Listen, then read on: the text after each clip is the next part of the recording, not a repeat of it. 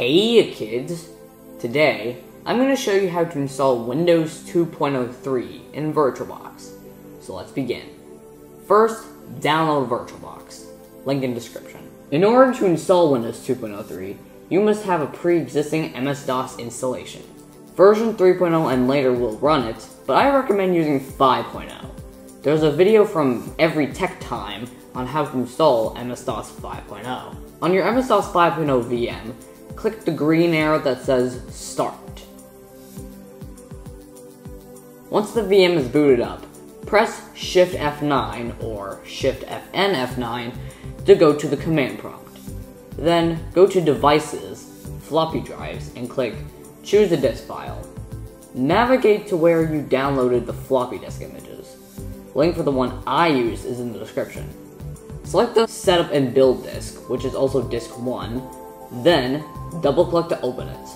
Then type A:, then Setup to enter the setup. Press Enter. Select where you want to install Windows. I'll leave it at C Windows. Select your computer. I will select IBM Personal System 2 Model 25 or 30. Select the display adapter you want to use. I'll use IBM MCGA Multicolor Graphics Array. Select your keyboard layout. I'll use the US keyboard. Select the mouse. I'll use Microsoft Mouse connected to PS2 mouse port. If you want to change anything, select it and press Enter. I'm happy with these settings, so I will select No Change. Release your cursor with your host key and go back to Devices, Floppy Drives, and click Choose a disk file.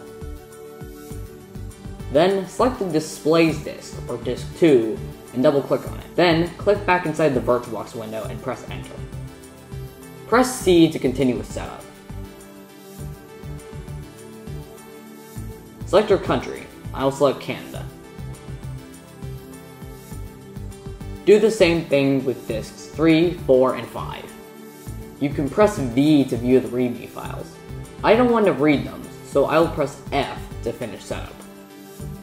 Once you're back at the command prompt, type Win and press Enter to boot into Windows. Thanks for watching. I hope you're happy with your new Windows 2.03 VM. Bye!